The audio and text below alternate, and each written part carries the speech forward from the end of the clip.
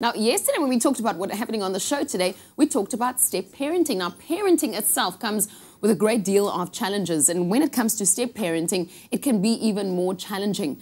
Being a step parent, you know that you need to be able to have a really good relationship when it comes to your stepkids. Well, listen up, because this morning we have our clinical psychologist in studio, a specialist in the field, Catherine. It's good having you on the show this morning. Thank you. Thanks. Let's get straight to the questions. I mean, there's moms watching this morning. There's a whole lot of children who's watching before they go to school. When it comes to fostering a relationship between a parent and a stepchild, or call it a step parent and a child, what is a good relationship? I mean, what should a good relationship look like? A good relationship primarily should look like there's connection between the parent and the child. It's not about the child being obedient to the parent. It's primarily about connection. That the child feels safe with the step parent to be real, to show them all their range of feelings, whether it's good feelings or yucky feelings, whether they're tantrums or happy times.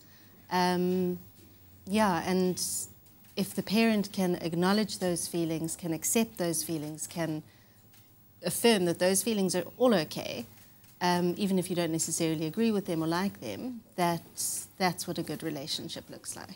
I'm glad you said all of that. I'm a step parent, and usually you think that this is going to be a perfect picture. But you just pointed it out, that there might be tantrums, there might be disagreements, but the trust elements and the relationship and the connection is a lot more important than all the other things.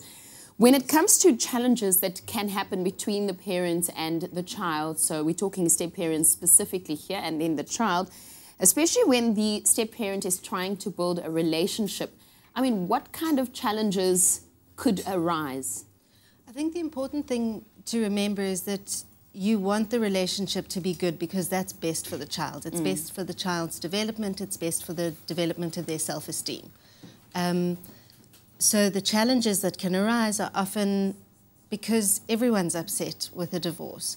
The children are very upset. They've lost their family that they knew, and suddenly there's a new family appearing. Sometimes the other parent that's not in the new relationship can have some anger or issues with the new step-parent. And I think, yeah, those challenges are hard because there are lots of very big feelings all around. Well, let's talk more about integration. How can the biological parents help with this process, so help in this regard? I think the number one job as a biological parent is to protect your children.